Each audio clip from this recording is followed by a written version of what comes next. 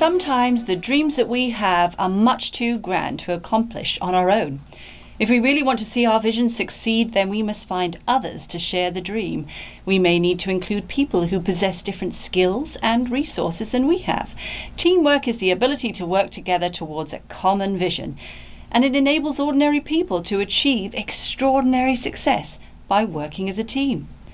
Hi, my name is Lauren Grace from the Rainforest Art Project, and this is the story of an unlikely team who came together from 2 continents to create the Statue of Liberty.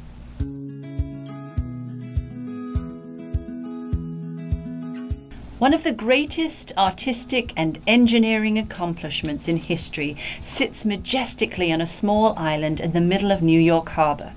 The Statue of Liberty began as an idea in the mind of a French lawyer and historian named Edouard de La Boulaye in 1865, when the American Civil War ended after 4 bloody years. La Boulaye was so inspired by Abraham Lincoln and the end of slavery that he wanted to build a great statue to celebrate liberty and freedom. He invited people for dinner parties at his home in Paris to share this vision. Among his guests was a sculptor named Frederick Auguste Bartholdi, who was so impressed with this idea that he volunteered to design and build this magnificent statue. They began planning their strategy, knowing they would have to include many more people on their team if they wanted to see their dream become a reality. Bartholdi went to America in 1871 to look for a location for the giant monument and to find support among the American people. Bedloe Island would be the perfect location where the sculpture would be seen by millions of people every year, but it belonged to the US government. He was able to meet with President Ulysses S. Grant, who loved the idea and promised his help. A good man to have on your team. After 5 months in the US, Bartholdi returned to France and began to design the great statue. The theme was liberty, and for their inspiration they looked back 2,000 years to the ancient Roman goddess of freedom, Libertas.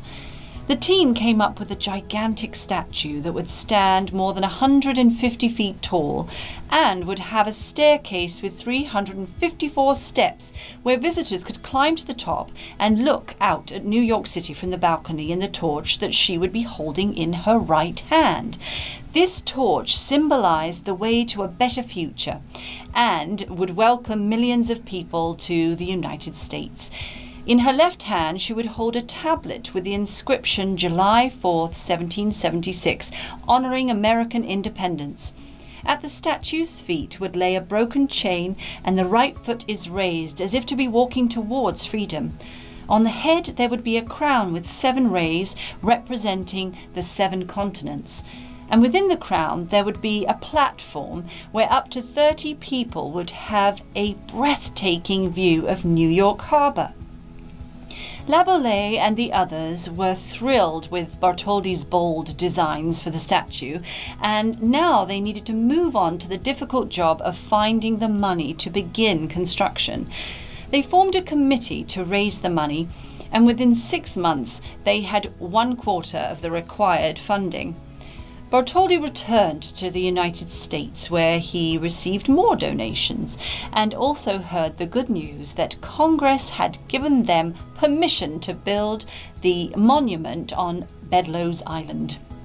Originally, La Boulaye and Bartholdi had imagined that the statue would be made of marble, but because of its cost and the massive height of the structure, they decided to make it from copper, using a process called repoussé. This is an ancient form of art going back over 4,000 years, where a wooden form is created and the metal is pounded into the shape using different wooden hammers. Over 300 different types of hammers would be used making the statue. The copper was formed from large flat sheets that are 2.5 millimeters thick, or about the same thickness of 2 stacked pennies. The process required that the entire statue first be made of wood with a layer of plaster so that they could sculpt the details. With this complete, the reverse wooden forms were created, which were used for the hammering repoussé process. The team was making great progress, but they still had several giant obstacles to overcome. Because there had never been anything of this size done before, they would need an engineer to help them design the steel framework inside to support the thin copper skin. They turned to the brilliant bridge builder, Gustav Eiffel, who designed the steel skeleton to which all of the shaped copper plates would be attached. This same use of triangulated steel framework would be employed by Eiffel several years later when he created the magnificent Eiffel Tower in Paris. As progress moved forward on the sculpture, they would be depending on their teammates in the United States to create the giant base for the statue. In fact, they had discovered that this would be even more expensive than the actual sculpture. Richard Hunt joined the team as the American designer of the enormous base for the statue, but the efforts to raise the funds by asking for donations from wealthy Americans was going very poorly. It was at this time that another famous man joined the team. Hearing of the funding problems, Joseph Pulitzer, the owner of the New York World newspaper, donated $1,000 and called on every American citizen to help him raise the money. He promised to publish the names of every person who donated in his newspaper, even if it was only a penny. And the money soon began flooding in. Americans wanted to be part of the team, and over 80% of the cost of building the enormous base came from donations of under $1.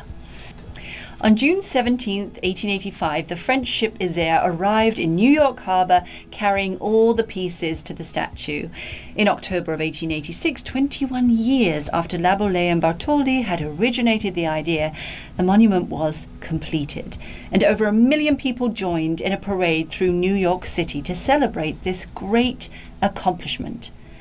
Originally, the statue was shiny like a new penny, but after about 15 years in the weather, it acquired its beautiful green patina. Today, the Statue of Liberty is the cherished symbol of freedom for people around the world and stands as one of the greatest artistic and engineering accomplishments of all time. Amazingly, it was not a gift from the French government, as many people think. This magnificent creation stands as a powerful monument to the thousands of ordinary people who came together through teamwork to overcome unbelievable obstacles to achieve extraordinary success. This is Lauren Grace signing off with the Rainforest Art Project, changing the world, one piece of art at a time.